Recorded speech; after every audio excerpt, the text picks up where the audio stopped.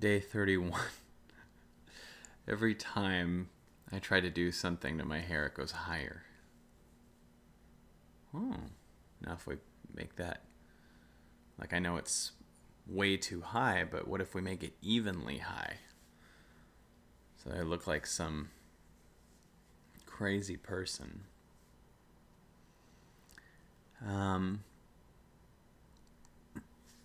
I talked earlier today on a video before this about going through some trauma and experiencing it and seeing it.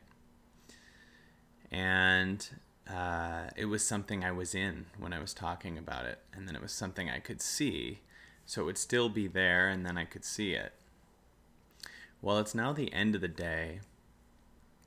And when you spend the day in your head and distracted by stuff, a day seems like it can blow by. But when you're really facing your stuff, a day can seem like forever. Today, all day, I've been feeling with myself, just feeling my mind and my body. Because if you don't know, I'm doing a thing where I'm just alone for, it sounds stupid, but just alone for 10 days meets doing a juice fast for 10 days. And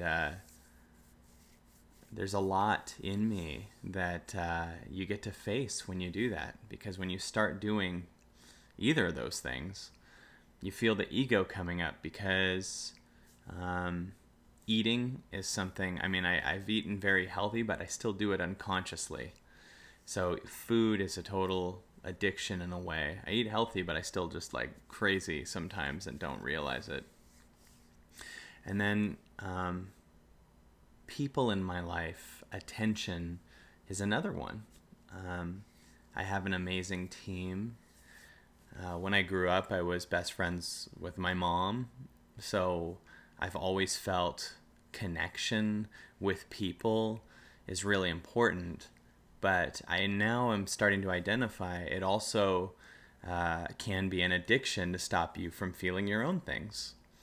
So at times where I'd start to feel something, I'd immediately want to talk it out with someone else. And I'd really want them to understand it too. And it's almost like that's the way that I stop myself from understanding it, by just talking it out, and then trying to get them to get it, but not really getting it with myself. And I've reached some new point in my life where I'm being told that by myself, like I just feel this calling that says, just spend 10 days alone. Like right now, I'm not even talking to my team. We're just texting each other and business stuff, but we're not communicating right now because I just really, really need to hear what the childhood me wants me to hear. These thoughts that have been coming up forever that I've been ignoring because I can. It's been very easy to ignore it. And there's been a lot of things that you don't identify as addictions, but they are. If we're not hearing what our calling is saying, if we're not hearing what our pain is saying, we're only doing that because we're in an addiction. And it's the end of the day, and I feel so connected to myself, and I feel like a transformation in myself is happening so fast that I can almost see it. Like it's so fast that I can see it. It's the end of day 2 of this experiment, and earlier today I felt this stuff where I wanted to talk it out with a friend. I guess I'm doing it here, but I kind of don't count this.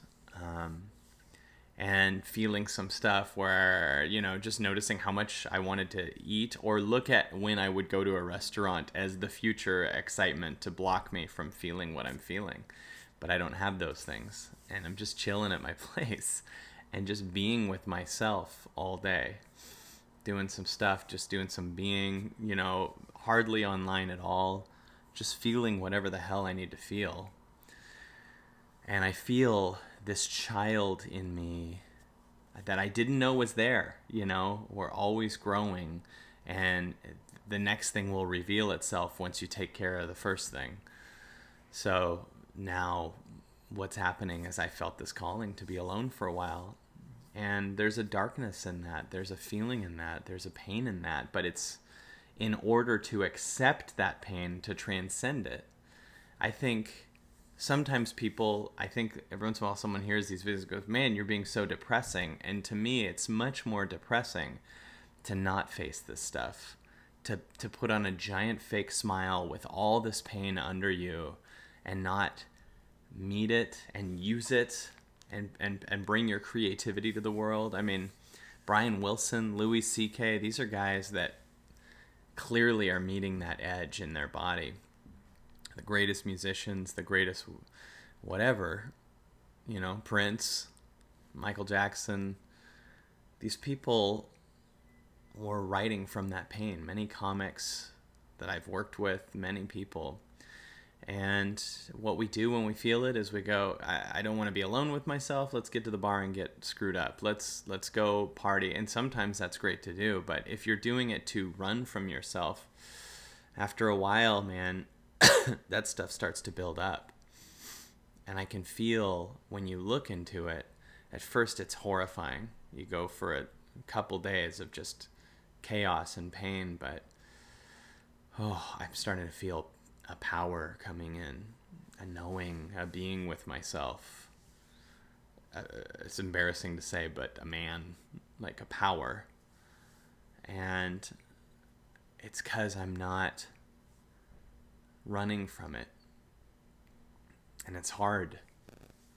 There's so many opportunities that we have to stop us from feeling it, and then it'll just start to bite us in the butt later.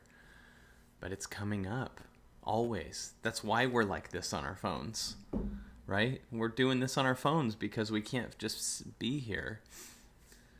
And there's so much of it always trying to come up, and it's like, let it come up.